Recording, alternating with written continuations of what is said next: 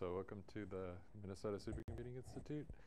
My name is Andrew Gustafson. I'll be giving the tutorial today, which will just be an introduction to the Supercomputing Institute. It'll be kind of an overview of what we do and how you can engage with us and use our services. So just for reference, our website is msi.umn.edu. And all of our tutorial materials are available on our website. So the slides that you'll see today and also the video of today or of recent tutorials will be available here. So if you scroll down the website, there's this upcoming tutorials and events section. So this is today's tutorial. If you click on that, you'll see an overview of the tutorial. There's a previous recording, so if you want to watch a previous recording, you can watch it there. And there's tutorial materials. Tutorial materials will include the slides of the tutorial. So if you ever want to see the slides associated with a particular tutorial, you can go to the website and you can look at them there. You can find the list of all tutorials if you start at the beginning, and then if you go to Help and Documentation, and then Tutorials, you'll see the current tutorial, the featured tutorial, but then also down here you can see the full list of MSI tutorials, and you can scroll through all the different tutorials that we've been giving recently, or really over the last couple of years. You can click on any of them that seem interesting, and the slides and usually the video are there too. So usually all of our tutorial material is available on the website if you want to go there and check it out. But today we'll just be going over an introduction to what the Supercomputing Institute is, what we do, and how you can use our services. So we're the Minnesota Supercomputing Institute. We're located here in Walter Library. Most of our consultants are here on the 5th floor. Most of our staff is here on the 5th floor, and then the machines are down in the basement below. So our mission is to provide advanced research computing infrastructure and expertise to the University of Minnesota and to the research scholarly community in the state of Minnesota in order to advance and accelerate research, foster innovation and discoveries through advanced computing technologies, scientific computing and informatics, application development and services. Basically, if you have a computational problem and you think that you could benefit from either our staff's help or our hardware resources, you can come to us.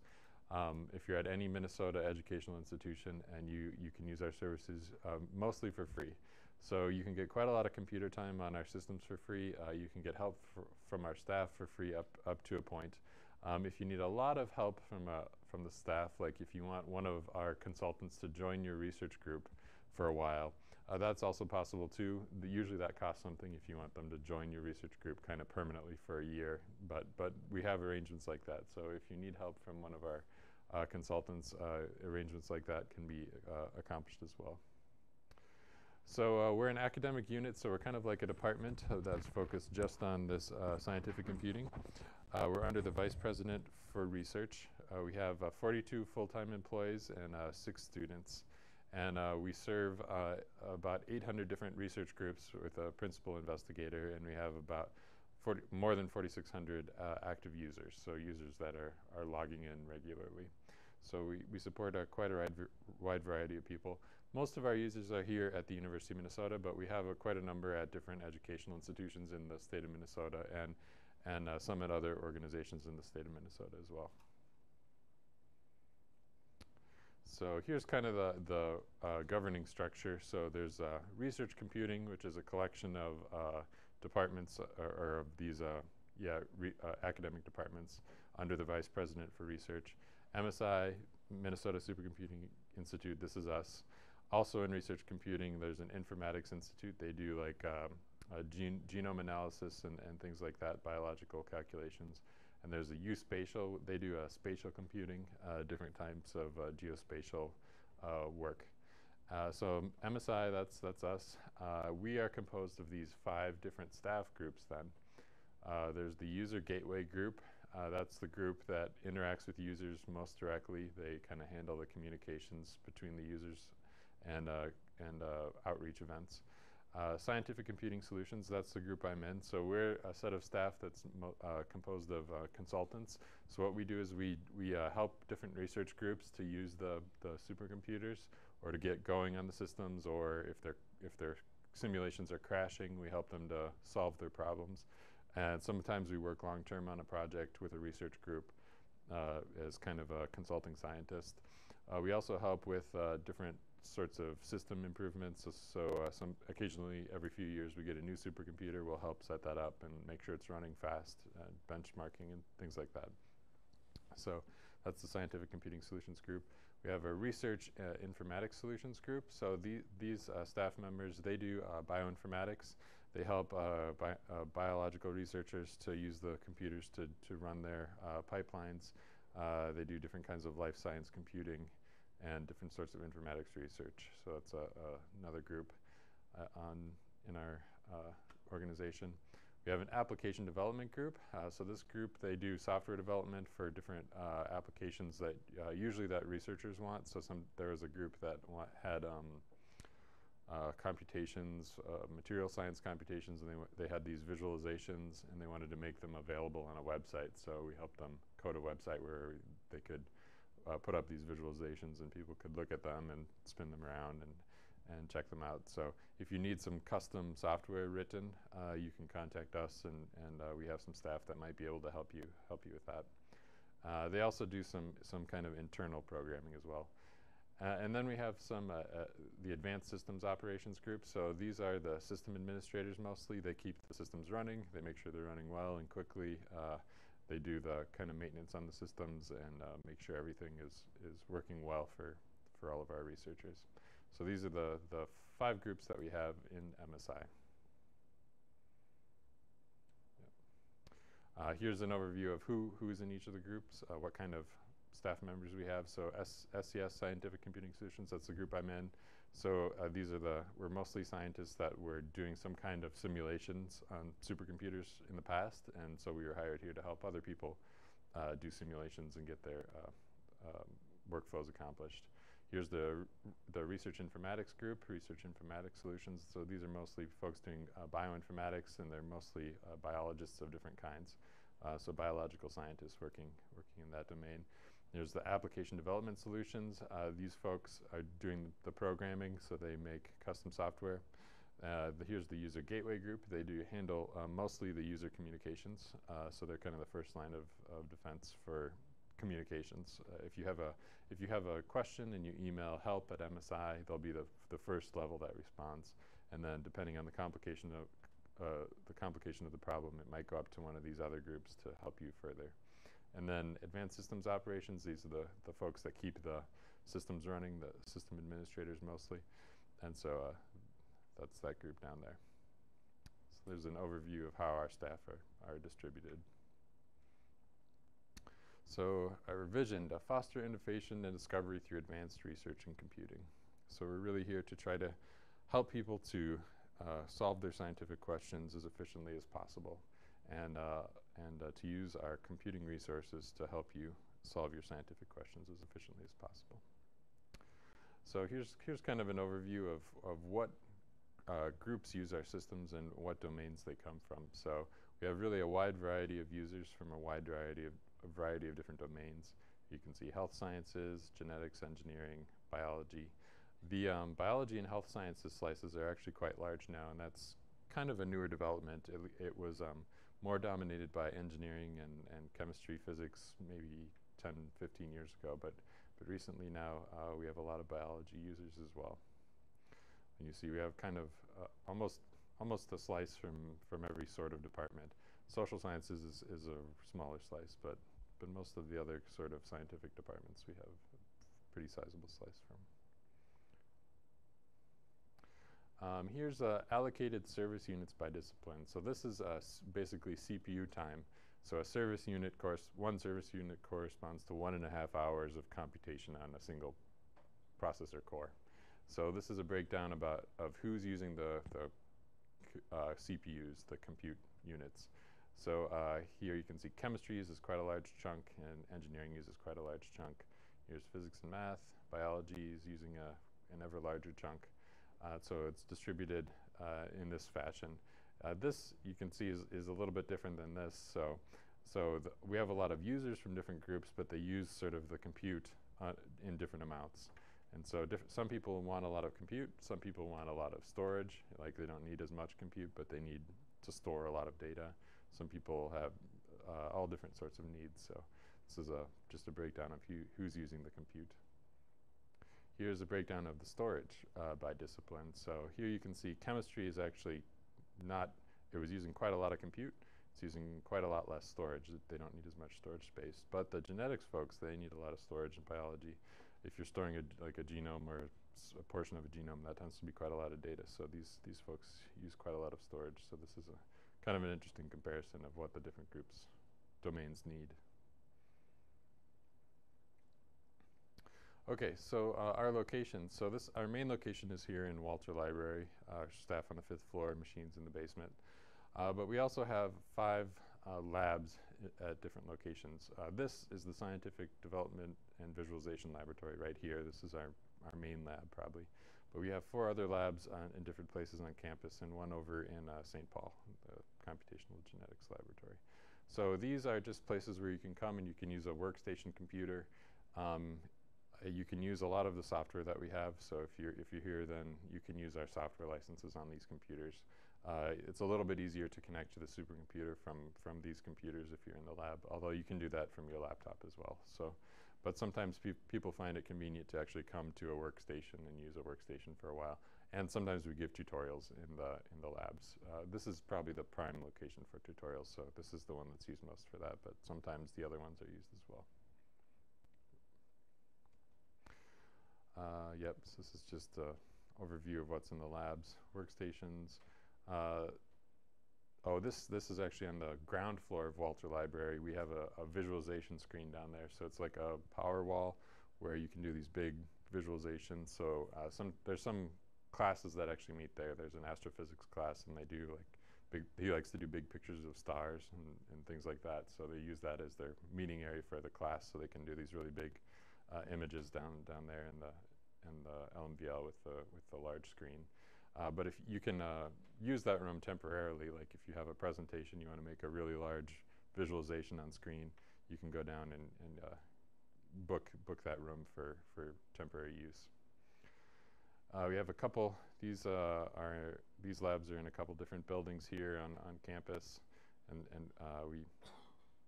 so you can use our machines in those labs as well. So any questions so far about the locations or basic overview? Okay, so our resources, like the actual hardware and the services that we provide.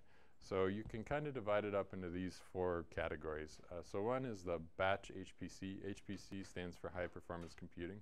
So that's the supercomputer down in the basement. So the supercomputer is made of, you can think of it as made of a bunch of regular computers, kind of like these here, except they're shrunk down and they're racked up in these black refrigerator racks. So like our newer computer, Masabi, I believe, has something like 700 some nodes. Each node has 24 cores. So you can think of each single node as being basically like a pretty good desktop machine. Like if you went to Best Buy and you bought quite like a good desktop machine, that's kind of what one node is, if that makes sense. So you can think of it as Masabi, our newer supercomputers, being like 800 of those, shrunk down, racked up in these refrigerator racks. So what you can do is if you need compute, if you need to use processors to compute something, you can connect to Masabi, our supercomputer, and you can request a certain number of nodes for a certain amount of time. And then you'll wait for your turn. The supercomputer is controlled by a queuing system.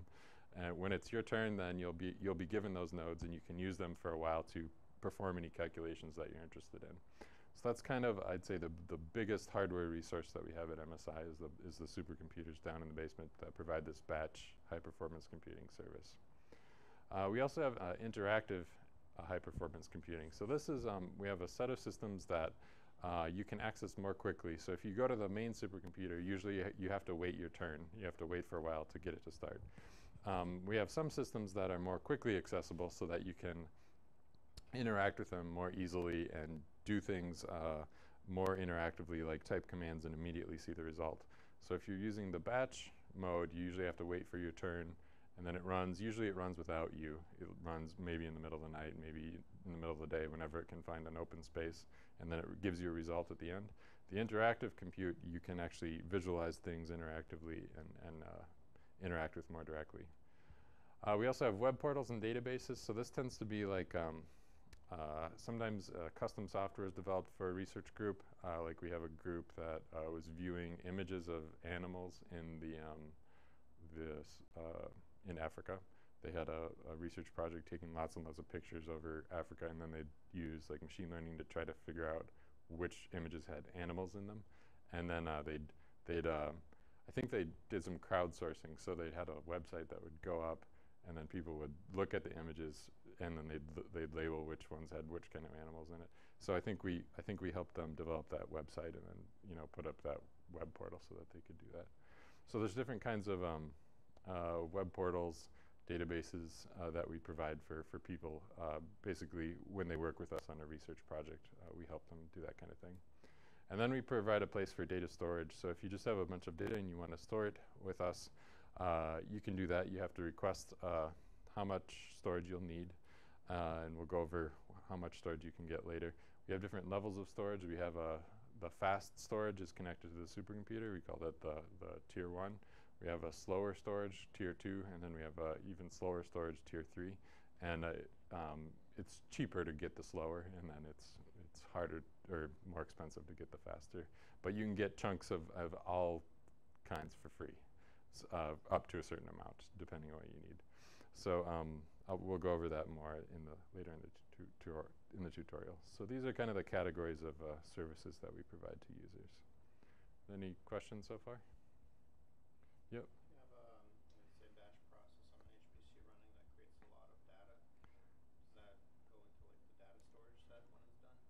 Yeah, so usually what happens is the tier 1 storage, the fast disks are connected directly to the supercomputer, so usually it'll write the files there during the compute, or that's what most people do. And then if you don't want to keep them there permanently, you can move them onto the slower storage, the tier 2 storage or the tier 3 storage. If you're creating really a huge amount of data and it won't fit within your space on tier 1 storage, sometimes people within their calculation in the batch compute, sometimes they set up commands that'll automatically move it off to tier 2 as it's going, if that makes sense. So yeah, there's different kinds of strategies for that. Yeah. Okay, so the machines that we have in the basement, the newest one is called Masabi. It has about 16,800 total cores on Haswell processors and 67 megabytes total, terabytes of total RAM. It has 80 K40 NVIDIA GPUs, so GPUs, graphical processing units. Those can be used for scientific calculations if you have a program that knows how to take advantage of those. So if you have a program that knows how to use a GPU, it can help your program run a lot faster. So we have 40 nodes, each with two of those NVIDIA K40 GPUs. And then the peak teraflops of the system is about 675 teraflops. We have our older supercomputer, Itasca. It has about a little under 9,000 total cores on older NALM processors and 31 terabytes of total RAM, and then it can get a peak of about 100 teraflops. So using one of the supercomputers requires service units. So service units is basically like a bank account of compute time. What happens is a PI comes to us and says they'd like to use our system, and they ask for a certain number of service units. I think our default allocation is 70,000 service units. So a PI that is at the University of Minnesota and just wants to use our systems for general sort of research would probably just receive 70,000 service units. If they wanted to use more than that, then they would explain what they were going to use them for. You make a request. They request in at the end of the year every year, and then the allocations are given for the next calendar year. But if you run out of service units in the course of the year, you can ask for supplemental service units. You just have to explain what research you're going to use them for. So this is kind of how things are laid out in terms of how you connect to us. Okay, I'll explain this map a bit. So here's a personal computer. So this is like your laptop or your desktop at your private lab. You can connect to us in a few different ways. So one way is you can try to connect to our high-performance compute. And usually the way that you do that is by a SSH in a terminal, command line terminal. That's the most common way of doing it. So a command line terminal, if you're not familiar, is so if you have a Mac if you go into Applications Utilities Terminal, it'll bring up this little black text box. If you have a Linux machine, you can usually right-click and say Open Terminal, Open in Terminal, or there's other ways to open a terminal. And then there's a command called SSH, which stands for Secure Shell, which lets you connect to a remote computer. So the way that you connect to the supercomputer is usually you type SSH, and then you type your username at login.msi.umn.edu, and then it'll ask for your password, so then you do. Okay, so now I'm connected to the login machine here at MSI down in the basement. So now this terminal will send commands down to the basement, down stairs to the login machine. This still isn't the supercomputer that I'm connected to. This machine is the login machine that sits out in front of the other systems. And then from there, I can connect again to one of the other systems that I want to try to use. So for example, if I wanted to connect to Masabi, our supercomputer, from here I can type SSH Masabi, and then it'll ask for my password again. And now I'm connected to one of the Masabi nodes. So I'm down there now connected to one of the Masabi nodes. And then from here, I could submit a job script, which would be queued and waiting for its turn to run on Masabi. Instead of connecting to Masabi, I could have connected to, we have a smaller cluster called Lab. It's made of older hardware. But it is high availability. So here we go. So usually the jobs on the lab cluster will start immediately or usually very quickly. It only allows you to calculate smaller calculations, like I think up to 16 cores simultaneously, but it tends to be less used than Masabi, so usually your calculations will start quickly, and so we classify this as one of our interactive systems, the lab cluster.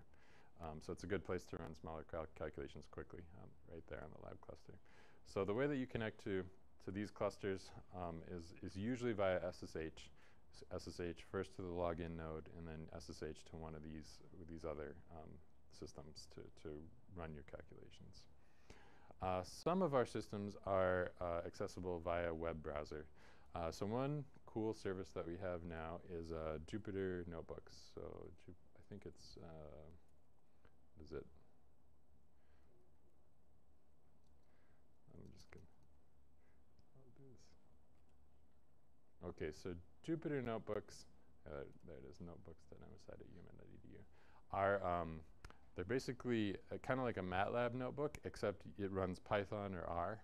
And so you can go to notebooks.msi.umn.edu, and then you can start a notebook server, and then you can run like a Python or R notebook that interactively that does calculations for you in the browser. So you can make plots like with Matplotlib or other graphing libraries and see the result in the browser. And you can do different things interactively in Python and R. These calculations are run, I think the back end is actually on Masabi, but a subset of nodes that are, I think, dedicated to this. So this is an interesting, let's see if I can, okay, yeah, when you click the start, it asks you how long you want to use your notebook. Oh yeah, it gives you a few choices here. You can use Masabi, or you can use the interactive cluster, which is the lab cluster I was talking about. And then you can choose for how long you want it to run. So 2 cores, 4 gigabytes, 8 hours. So I'll start that quick. That'll probably start right away, so we'll see what happens.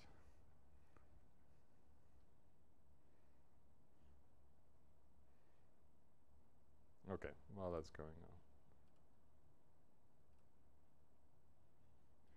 on. Okay, so that's another way that you can use our systems, this web portal that lets you run Jupyter Hub notebooks, which is kind of a cool thing. And we also have a Windows cluster. It's not nearly as used as our Linux machines. All of our supercomputers are running Linux. Okay, so here's my Jupyter Hub notebook that's opened up. I can now start a new Python notebook or an R notebook. So I'm going to start a Python notebook. So it brings up this little, it looks a lot like a MATLAB notebook. See if it comes up here.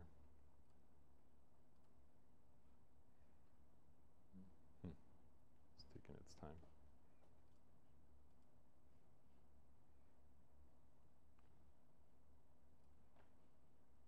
Let me try that again.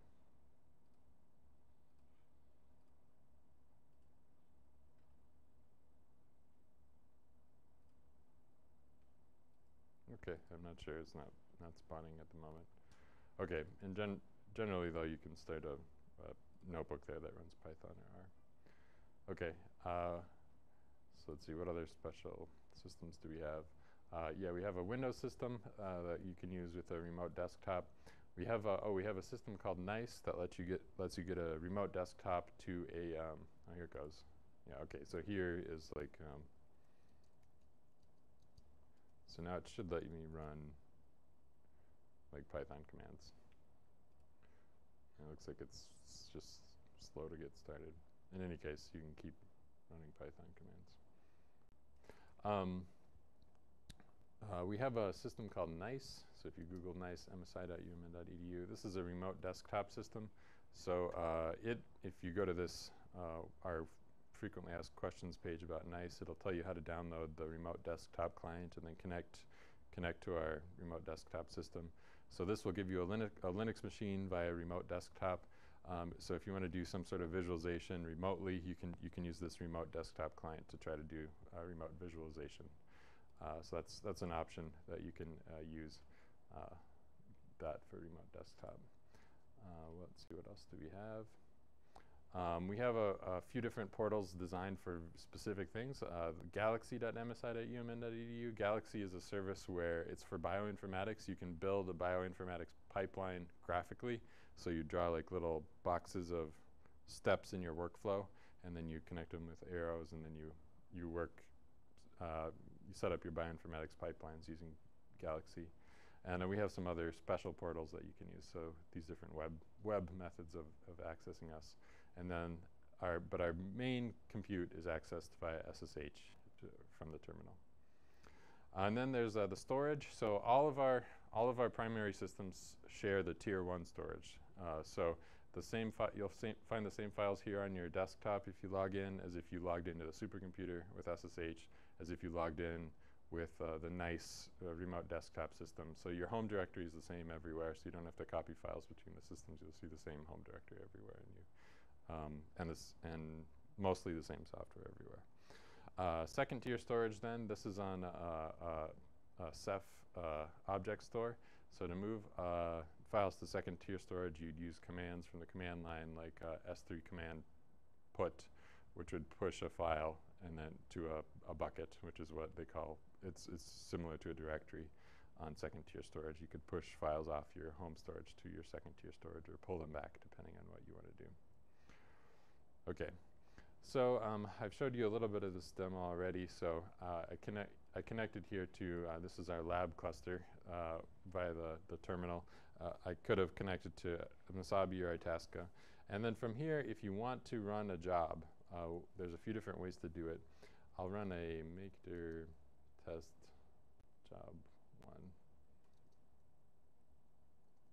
Okay, I'm going to make a tiny job script. So usually the way that you run a calculation on the supercomputer is by making a job script, which is basically a little text file that tells it what you want to do, with the commands that you want to run. So I'm going to make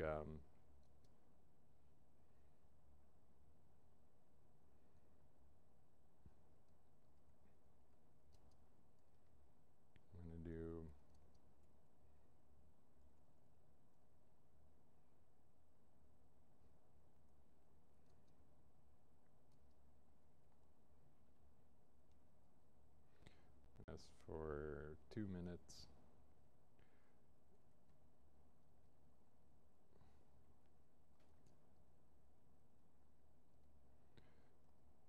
And do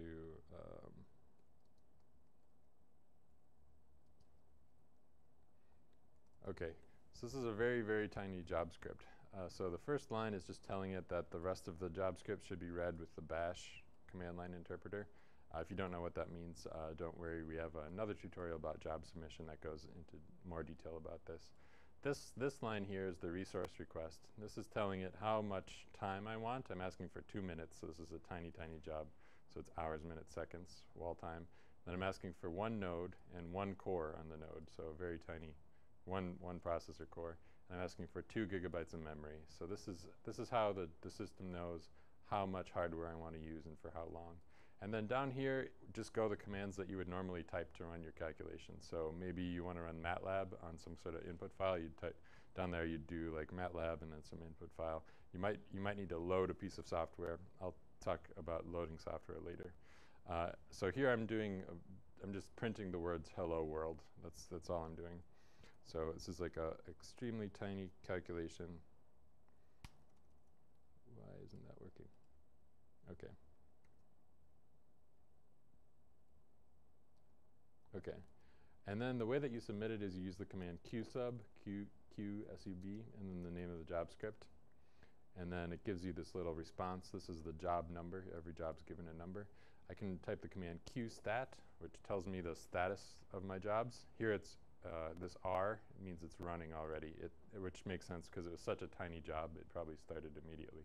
If you have a larger job that's using more hardware, it might have to wait for its turn so that it can find like an open set of hardware that fits your specification. So it's kind of the job scheduler plays this kind of complicated game of Tetris combined with standing in line. So it tries to stack it as full, the server as full as it possibly can. So if your job will fit in a little open hole, it'll slide you in there right away. But you also are standing in line with the other jobs. So if your job is the same as another job, then if that job was submitted first, generally it'll run first. And actually, that's not even quite true because it depends on how many service units your group has, how quickly your jobs start. I'll tell you a little bit more about that later. Okay, so Multiple jobs be on one node? yeah, you can. If you have this was a single core job, most of the nodes on the lab server have 16 cores. So yeah, it could stack up to 16 single core jobs together.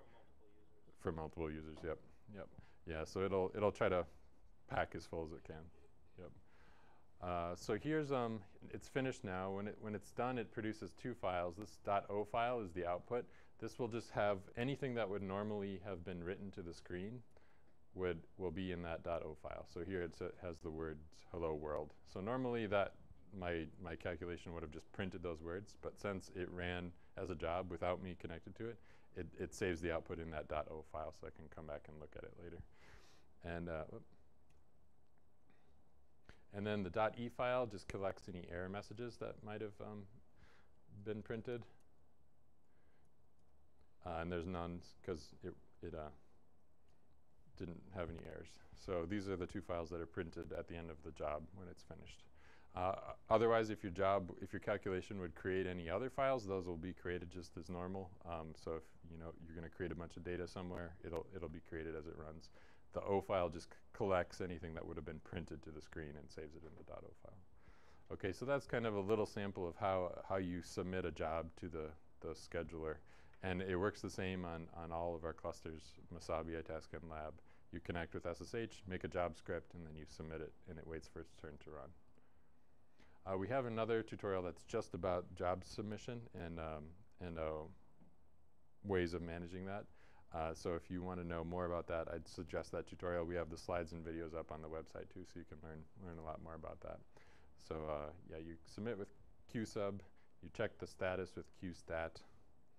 Now if I do qstat, it'll just say, now it shows the job and it says C, which means complete, and then that'll disappear after a while. If I wanted to delete the job, I could do qdel, qdel, and then the job number.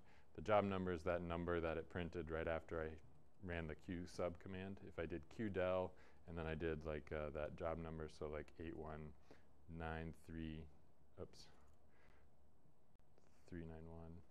And if I typed that, it would have killed the job, or it would have removed it from the queue if it wasn't running yet. So qdel will cancel a job. And then, yeah, the job output are those output files that it makes. Okay, any questions so far about that? So that's the main way that people usually run jobs on the supercomputer. Okay, yep. So if you wanted to learn more about, you said like loading software, that would be in the tutorial, right? Yeah, that'll be in the tutorial. I'll tell you a little bit right now, actually, because that's a good topic. So yeah, the job submission tutorial will tell you more about loading software, but I can tell you a little bit right now as well. So we have software available via modules. So if you type module avail, it'll show you all the available software modules. And it's a huge list. So there's this huge list. I'm going to hit Q to cancel that. Okay, of software. If you want to see all of the available software of a particular type, you could type module avail and then the beginning of the software name. So if I'm going to type module avail MATLAB, so this will show me just the versions of MATLAB that we have available. So we tend to keep a lot of versions of things. So sometimes researchers use like MATLAB 2013 for like a paper, and then they need to do more, and they need like that version specifically again. So we tend to keep things around for a while. But although we are trying to clean up a little more rapidly now, but we do have a lot of versions of things. So if you want to use that version of MATLAB in particular, you can load it by name. So you can type module load MATLAB, and then you do /r, and I'll do 2013b. Okay. Now if I typed MATLAB, it would launch that version of MATLAB. I'm not going to do it because it'll get hung up in the opening sequence, and then I'll have to kill it. So if I type, I'm just going to type which MATLAB. That'll show me, that's, when I type which MATLAB, that's saying if I were to type MATLAB, which one would it run? And then it'll show me it would run this one. It would run that MATLAB right there.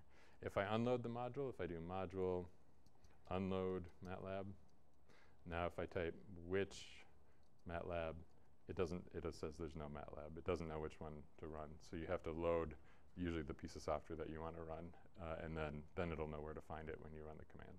Yep, if that kind of makes sense. Yeah, so we have quite a lot of software available.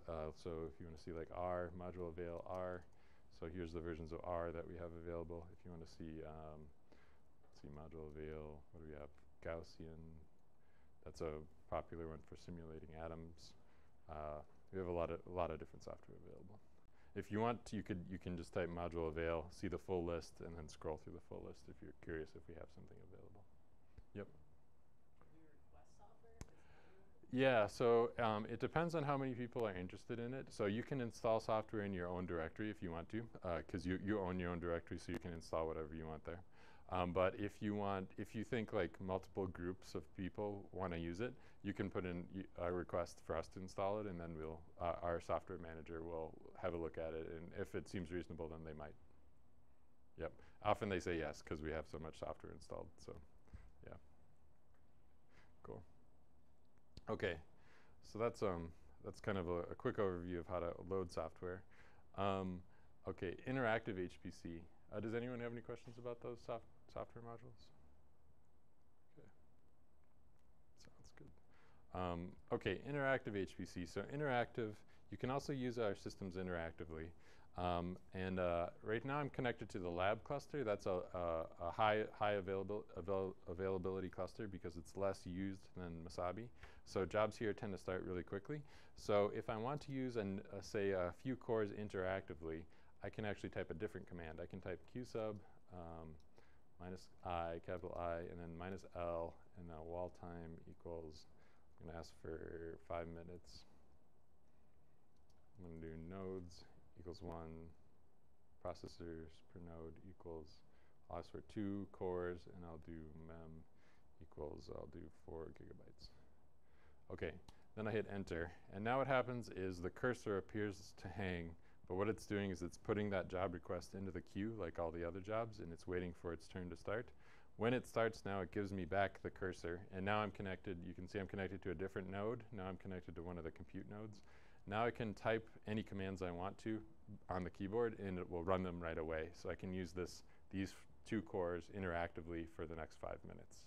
I kind of own those 2 cores for the next 5 minutes. So all of our systems let you run like this if you want to. qsub -capital I stands for interactive, and then you do -L, and then you do the resource request, which is wall time nodes, cores per node in memory, and then it waits for its turn to run. They tend to start really quickly on the lab cluster because the lab cluster is a smaller cluster that's much more available, so you can usually run small, up to 16 core jobs pretty quickly in the lab cluster. You can do it on Masabi too, though, if you want. You could even ask for like 20 nodes. The problem is if you do that, if you try to run an interactive job like that in Masabi, it's going to wait for probably some hours before it starts, or maybe a day, you know, if you were running a 20 node job. And people don't like to wait with the cursor hanging there, not knowing when it's going to start. So usually for the large jobs, they try to collect them into job scripts so that it can run without you. But you can run interactively if you want to. So it's always another option. To close a job like this, you can just type exit, and then it closes that job. Yeah. Another form of interactive computing that I talked about is that remote desktop system called NICE. So you download a remote desktop client to your home computer, to your notebook, and then you can use that to connect to our NICE server. And that will give you, it'll open up a desktop that looks just like the desktops that you get if you logged in here in the lab. So then you have like a Linux environment you can use. I think there's a menu of choices. You can ask for like 4 or 8 cores, I think. And then you have that for a few hours. It'll tell you how long you have that for so that you can run interactively with remote desktop. We have a Windows system. You can connect to us if you're interested in that. You can ask me afterwards, or you can Google Windows at MSI, UMN. And then we have the Jupyter notebooks, which I showed you briefly, where you can open those notebooks in the browser and run Python and R code. So those are the different environments for running interactive jobs. This isub, that's the qsub minus I thing that I was just showing you, the qsub minus I. Sometimes we call that isub. There's another command called isub that does the same thing. But qsub minus I is actually a better way to do it. So, yeah. So this is a photo of Jupyter Hub. This is, I think, is Galaxy. Yeah, this is Galaxy, where they're drawing a bioinformatics workflow here to try to set it up. Galaxy. Yep, interactive jobs, remote desktop, GUI software, notebook, Galaxy. Okay, so that's interactive, the different options for interactive computation. Or there's the labs. You can actually come to a lab and get a physical desktop if you want to. Okay, a little bit about storage. So our tier 1 primary storage is about 6 petabytes. It's pretty fast. You can do 48 gigs read-write per second. And it's mounted on all of our resources, so you see the same home directory everywhere. So your home directory is on this tier 1 storage, high-performance storage. We also have the tier 2 storage, 3 petabytes of that. You move files using Amazon's S3 command interface. So you do S3 command put, S3 command pull, and or get. And then it's available from the command line on our systems, but you can also access it. There's a way to access it in the browser from other places in not just on campus. You can access it as well.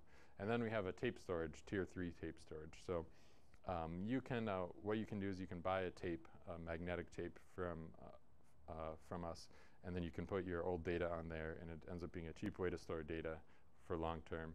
The downside is it's just slower to get the data off. So I think if you can still access it via like a web interface, but the tape robot has to actually go get the tape and plug it into the thing and then read it off the tape. So it's just, it's a little bit slower to get it back if you need. Maybe it'll take some hours, or depending on how much you have on the tape. But it's a good place for cold data. So these are kind of some options about regarding storage of data at the university. So there's MSI, Panasas, that's our high-performance storage, and then tier 2 Ceph, and then we have the tier 3 storage. OIT, that's the Office of Information Technology. They run some data storage services as well, like Google Drive. They have a service called Isilon, and they have another block storage service. Different departments, like the physics department, has some data storage. The other departments have data storage. The library has some data storage as well. And then a lot of researchers just store data on their workstation. So there's a lot of data storage choices at the U. We're one of the options that you can consider, but these other options also exist, and so you might need to explore what's most convenient for your particular workflow. Here's kind of a menu of comparison. So like MSI, the high performance storage is good for big data, and it's fast. Tier 2 is also good for big data, but it's not as fast. But it's easier to share access. You access it with a key, which is like a string of numbers and letters. If you give someone that key, then they can access your data on tier 2 storage, and sometimes people like to share it that way. Archival storage, it's decent for archival storage. You can access it in a lot of places. Different departments have different kinds of storage. Here's some of the options from OIT and Google Drive. Google Drive is actually a decent place for some kinds of data. The university has that infinite Google Drive storage, and Google seems to not complain if you put a lot up there. So some researchers end up putting a lot up in the Google Drive if that's convenient for you. It does throttle you every day. I can't remember where the limit is. It's like 700 gigs of upload or something per day, and then it cuts you off till the next day. But that's a place. Yeah. Okay. One way that you can move data that's somewhat convenient is called Globus. So Globus is a file transfer system that the university pays a license for. So you can access it if you go to globus.org. Go to globus.org, and then you click Login, and then you select what university you're associated with. So you can select University of Minnesota from this drop-down, then you continue. And then it's going to, okay, it normally asks for your username and password. But then once you're logged in, it has these two panes, and what you can do is you can select two Globus endpoints. A Globus endpoint is basically a machine that will move data for you. So here at MSI, we have some Globus endpoints. So we have UMN MSI home. That's our primary tier 1 storage. So I'm gonna select that one, and then I'm gonna log in.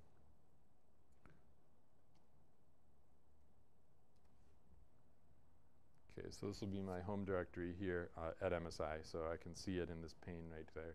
Now I'm actually going to look at our tier 2 storage. I'm going to do UMN MSI pound tier 2. So we have a Globus endpoint on the tier 2 storage as well. So I'm going to log into that one.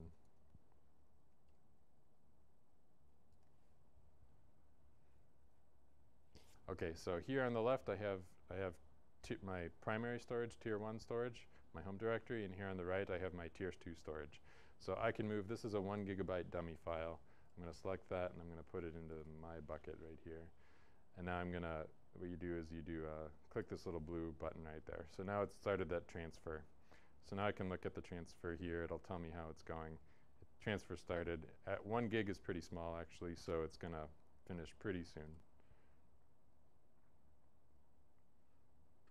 Yeah, it'll have some lag on getting running. Now it's done. Yeah, so it moved, you know, pretty quickly. It took like 36 megs a second, and it transferred. It said it was only 500 megs. I thought it was a gig file. Anyway, it moved from my home directory to tier 1 storage, tier 2 storage. So if it's a convenient web interface to move files between different Globus endpoints.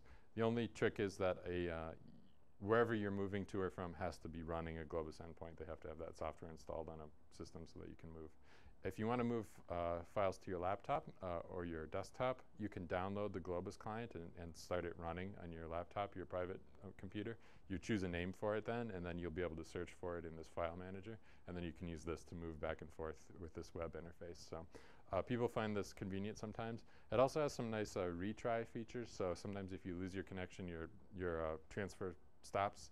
Globus kind of is good at figuring out where to pick up again, so you don't have to repeat the whole thing, and it'll keep it going. So it's a good way to do large transfers.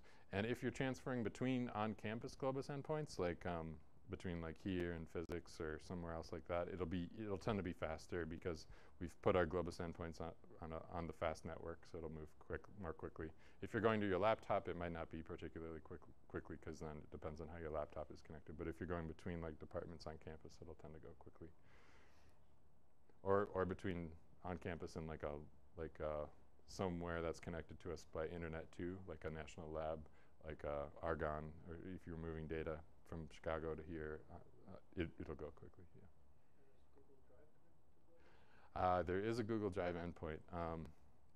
Yes. So this is actually experimental. So yeah, it's in beta mode, so it may break more frequently. UMN MSI. Oh no. Yes. Okay. The way that it works is an unusual method. You have to go to endpoints, then you have to search all endpoints, and then you have to do UMN MSI pound G drive. See, okay, there it is. And you say UMN MSI G drive, you have to do collections, then you add a collection. This will take you into a dialog where you type in your UMN username, and you choose a name for your G drive collection. And then after you've done that, you can in the file transfer. Okay, I'll just do it quick. So it's going to take you through this dialog, ask you what university you're at. you have to give it permissions to access your Google identity so that it knows how to do it. Okay, now I'm going to do, that's my username, and then at umn.edu, and then no. Oh, I'm logged in as the wrong person. Okay. I'm actually going to not do it because I'm logged in as the wrong person here. Anyways, right after I say continue, then I choose a name for it. And after I've chosen a name, then what happens is when I go back to the file manager, I can type that name in right here, and it'll appear, and then you'll be able to see your Google Drive files. So yeah, we do have that. It's a experimental service, though, so it's broken before, just so you know, but that's available. Okay. Okay, does that make sense, Globus? There's actually also a command line way to use Globus if you want to. We have some information about that on our website, and on Globus's website it's available too, so that's another option. Yeah, let's see.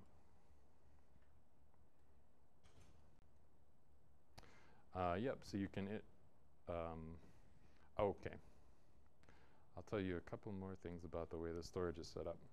Okay, so every group has a storage quota. And to see how much of it you're using, you can type the command group quota if you're logged into the terminal on one of our systems. Also, if you log into your account on our website, it should give you a summary of this as well. So if you type group quota, this gives you, it tells me I'm using 60% of, or our group is using 60% of our quota. And this is our file quota. There's a file quota as well as a data quota. So this is on primary storage, your home directories. Also accessible on the Linux systems is Scratch directories. So we have one called Scratch Global. This is a petabyte of storage that's open to anyone to use to store temporary files. You can make a directory there, you can put information there and store files there for a while.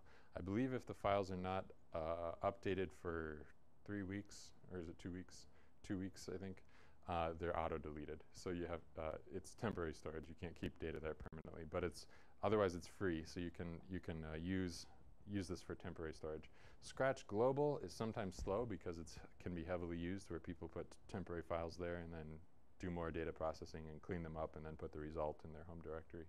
So it can be slow. But Scratch Global is available on all of our Linux machines. So you see the same Scratch Global on the desktop as on the supercomputer, as on all the other systems. You'll see the same Scratch Global. There's also a Scratch Local. If you do cd Scratch Local, there's a local Scratch. This is different on every system. It tends to be faster because it's not as heavily used by everyone. But it's different on every system. So like that desktop has a different Scratch Local than a node in the basement, and every node in the supercomputer has a different Scratch Local, so you won't see the same files if you're on a different one. So if you write something temporary in Scratch Local, you'll want to copy it off probably to save it for long term. Okay, so those Scratch options are also available for temporary files. Just be careful if you leave data there for too long, it'll be auto-deleted if you don't update it or if you don't move it off. Okay. We also have, it's possible to share data with other people. Every group has a public and a shared directory. If you go up one level from your home directory, you'll end up in your group directory. There's a directory there called shared. So this tends to be the place where people put their shared files. You actually don't have to use this if you don't want to, but it tends to be the place that people put their shared files. And then there's a few different ways to share data. You can soften the Linux permissions if you want to, just so that other people can access them. And that's usually used to share with your group members. Or you can also access these shared directories using Globus. And there's a way to share files using Globus with another Globus user. So you can select a directory in Globus. You can right-click and say share. And then you can type in the name of another Globus user, and it will send them a link in an email, and then they can follow that link, and then you can share data with them that way. So it's another way to share data. Yeah.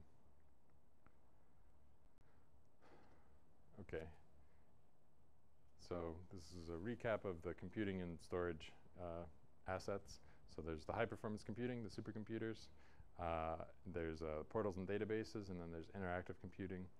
And then for data storage, we have the primary storage, 6 petabytes. We have the second-tier storage, 3 petabytes. And then we have the tape library, which you purchase a tape from us, and then you have it for a certain amount of time. The interactive computing, there's a lot of different methods. The nice client, the running jobs interactively from the command line. We have a Windows server as well, and things like Jupyter Hub notebooks. Yeah, okay.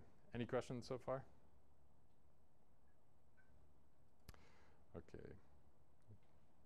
Software, I kind of gave a summary already about how to load software. Most of our software is free for all of our users to use. There are some special pieces of software that are controlled by a license that you have to request being added to the license. If you run into a piece of software like that, you just send us an email, help@msi.umn.edu, and we'll tell you if we're able to add you to the license. Sometimes you have to pay something, or sometimes you have to do something else, like sign a license agreement form or something. But most of our software is free for everyone to use. User services, we have a help desk. It's just out by the door here. It's usually staffed by a student during work hours. So if you come here, they will help you. You can get help in person.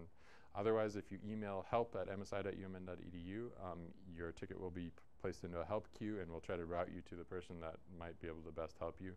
So it could be our students if it's like a simpler question, like a login question or something simpler with software, or it could be a consultant if you have like a project that you need help with. Tutorials and workshops. We have tutorials and workshops all the time. On our website, you can see when they're scheduled, and then you can come and visit. Sometimes we have longer classes, like day-long classes on a certain topic, like a programming topic or different topics. We can help you with code development. We have programmers here that can help you develop custom code if you need it, or maybe get your code just to work on our systems. Maybe you're coming from another compute center and you need help to make it work here. Or if you just need your code to run faster, we can help you get it to run faster. Or data visualization, so there's a lot of ways to do that, but one cool way is we have a visualization wall down on the first floor that you can use if you book time there. And consulting services, here's our staff. 24 of our staff are able to consult, so they can actually join your research group for a while and work with you and help you accomplish your goals. I think there's some time limits on how long they can do that for free. It's somewhere like a month. They can help you part-time for free. And then beyond that, then you could arrange to purchase some of their time if you want a longer amount of help. But you can get quite a lot of help for free. So if you need help, I'd recommend just sending us an email. Collaboration in projects. We have a lot of ongoing projects that we collaborate with users on. Sometimes we're part of a grant. Like a researcher has an idea to build like a system we have one that's building a system for agricultural researchers to try to analyze their agricultural data, and there's been a lot of grant proposals around that, and we're part of that process, participating in that. So we can be part of support a grant application for a project. Most of our services are free, or at least up to a point, but you can get quite a lot of service for free, both in consulting time and in just computer time or hardware time. But there are, here this kind of shows you fees. If you need custom software development, that is something that there's always a fee for up front. Or if you want us to like run your website on a long-term basis or something like that. So this kind of gives an overview of what things might have a fee. Or if you're like an external company, we still can interact with an external company, but usually there's some fee involved with that and some agreement has to be set up. Every group has a PI, and that's the person who's ultimately in control. And then users at the university can be added by the PI to their group, and then they can use the service units that the PI acquires. And the PI can designate one of his users or one of his or her users as an administrator, and then that administrator has some additional privileges that they can request more service units and do different things with permissions. So they can help, so the PI doesn't have to always manage everything about the group. PI eligibility, faculty members are eligible, academic professionals at the University of Minnesota. So these are some people that have titles like researcher or other kinds of similar titles. As long as they're approved by the department, they can also be a PI. or faculty at any other educational institution, post-secondary institution in the state of Minnesota is eligible to be a PI in our system. MSI accounts are renewed annually, so it's a calendar year. Renewals begin in October, where groups will begin to request the service units that they will want for the following year, or the storage that they'll want for the following year. Then it'll be considered and approved, I think usually in December, and then the new allocation begins for the next year. Yep.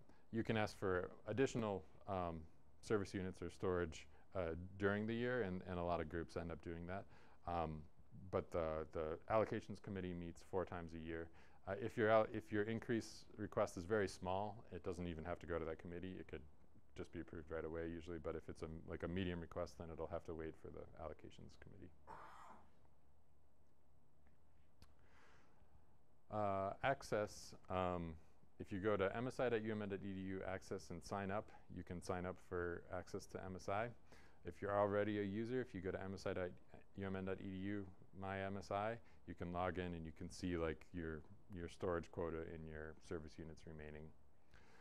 For accessing our physical labs, if you visit the reception desk, they can add your U card to the system, and then once you're added, then you can always come here, I think 24 hours a day, and you can swipe through the door and you can come use the computer lab whenever you want to.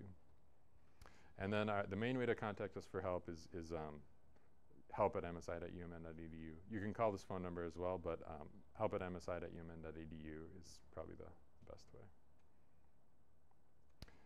Okay, any questions about access so far? Service units, I mentioned this briefly, but so the default allocation is 70,000 service units, and that's what a PI will get just by being approved to use the system. They'll get 70,000 service units. You can request between 70,000 and 280,000, but the PI will need to write a research description of what they intend to do, and then some MSI staff will review that and see if it seems reasonable, and then it'll be approved or adjusted, and then they'll receive a response. If you're asking for more than 280,000, then it needs to go to the allocations committee, and that meets annually and then 4 times a year for supplemental requests. So this will be the kind of the thresholds for different amounts of service units. Data storage and allocation. So 150 is the default. It's a smallish default. So there's no review for that. You can just receive it. 150 to 5 terabytes, it's reviewed by MSI, and you'll have to write a little description of what you intend to use it for.